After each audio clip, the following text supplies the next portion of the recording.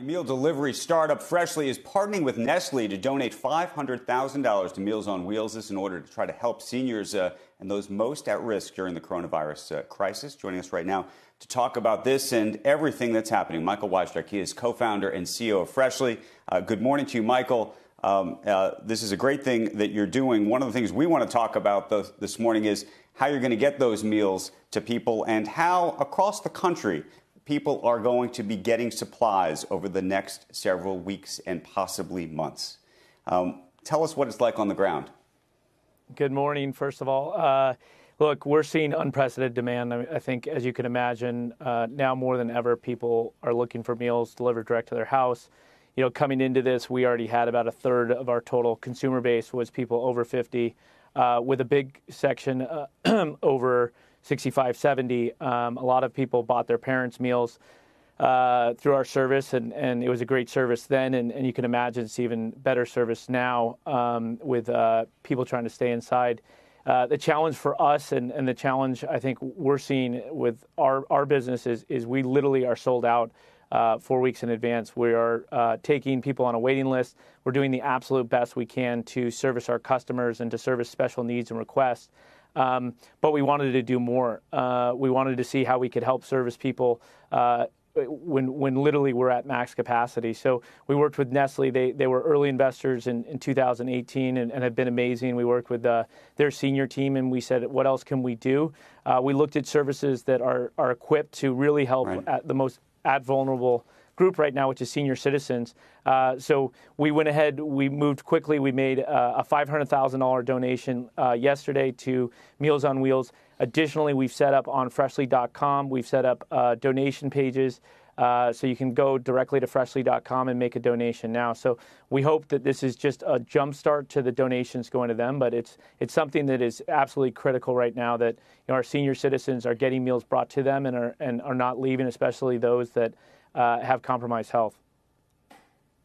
Michael, it's a great thing that you're doing. One of the big questions, and it's not just happening, I imagine, with your company, but happening with all sorts of companies that are trying to stay in business, not just stay in business, but actually service the public right now, is actually keeping employees healthy, keeping kitchens clean. How are you dealing with that? We've heard some anecdotal stories about employees that are not wanting to come to work for obvious reasons.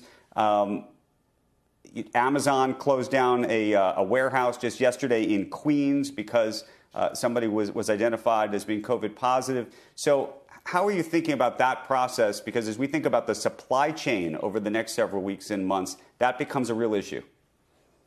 Yeah, I mean, I think first and foremost, we took Nestle's investment, as I said, back in 2018. Our number one focus has always been on food safety. Over the last 2 years, we've invested $50 million into facilities and teams around food safety way before this. So we have full, again, before anything around COVID-19 came into place, we have full wash down facilities that we wash down 24 every day. We have the best protocols in place to defend against things like this. So, and Nestle's been a world-class partner and the absolute number one leader in food safety across the world in the food industry. I can't speak to others, but I can say for our employees, we have 1,700 strong. Every single one of them recognizes the significance of the value that we bring to our customers. Now, like many people in the country, we're dealing with all sorts of stuff with daycare being shut down, all sorts of things like that. But we've seen a workforce, we've seen a team come together and say that we're part of the front line on this. We're going to be an important part getting through this over the next 2, 3, 4 months, however long this lasts. And I think it is buckling down and making sure that we're doing right by our employees, certainly. But our employees do view this. We've always been a mission-driven company, and this is part of our mission. It's always been about getting healthy meals to our customers, and now more than ever, this is important. And Michael, I think Becky's got a question for you. Yeah, thanks, Andrew. Just to Andrew's point, the Amazon warehouse being shut down because they had a positive confirmed case of coronavirus. Same thing with Fresh Direct, one of the food delivery services around here. First of all, have you all had any positive test identifications? And what would you do? What methods have now been put in place in case that happens, in case you find a case down the road? It seems hard to imagine with that many associates it won't happen at some point. Yeah, we have not. Again, I think it comes back to we're probably in a little better position than those companies in that we have already kind of built in full safety protocols around wash down every single day. Plants really built for a different level of safety. Michael, I'm going to stop you. Michael, I'm going to stop you because you've come on here and you've done a great job talking about your business, and God bless you for what you're doing. But it is impossible to believe that over the next several weeks and months that you're not going to have employees who are going to test positive for COVID-19. This is an issue that a lot of people are dealing with in a very straightforward way. The idea that you're going to be washing and somehow you have safer kitchens than everybody else makes no sense to me. Can you just try to talk us through on a very basic human level what you plan on doing when you have a COVID-19 positive employee? Because this is happening all across the country right now, and employees are dealing with it. Very fair. Yeah, no, very fair. So we've been extremely proactive on this. We were one of the first people to shut down offices in New York. We shut down offices over a week and a half ago in New York.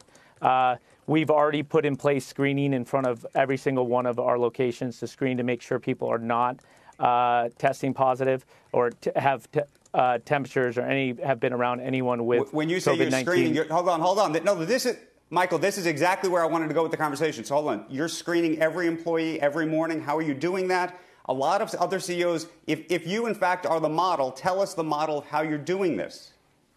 So one, I think, and I want to be very careful, is that we are working diligently with our local and state officials, as well as Nestle. We set up, starting last week, we set up screening in front of every single one of our facilities. Every single person, 24/7, is being screened coming into our facilities. We're working diligently to get temperature screening and things like that. When you say screen, how do you screen them? So right now we're doing questions on every single person. We've ordered. We're having forehead temperature screen. So Andrew, we're working right now. As you can imagine, the supply chain is really limited on things. So we're working with county and state officials to get more supplies for temperature monitoring. Right now, we're doing full screening in front of screening employees. We've gone ahead immediately and issued additional paid leave for all of our employees. We've gone out and recommunicated to all of our employees to stay home if they have any symptoms. We are doing everything in our full force, first and foremost to protect our employees, but also to make sure that they're not being economically hit from this, and the best we can do to mitigate this. So I feel that we have been leaders in the front of this. It is a tough situation, Andrew. So I agree with everything you're saying. Our employee safety is absolutely paramount. Now, the challenges, as well as what we're looking at, as I think you guys understand, is the supply chain of America, and the food supply chain of America is critical. It is absolutely critical. So we are doing everything in our power. Are you seeing a breakdown of that supply chain? We are not. We think we have a great supply chain in the United States. And I think it's paramount and critical. And I think so far the local and state officials that we've been working with have been very supportive of making sure that the food supply chain and critical things around the supply chain maintain. And I think, look, as we go to work from home states, as we look at a changing and evolving solution, it's critical that we make sure that these important things are maintained. And look, no one is more proactive on employee safety, and we have been absolute leaders in this.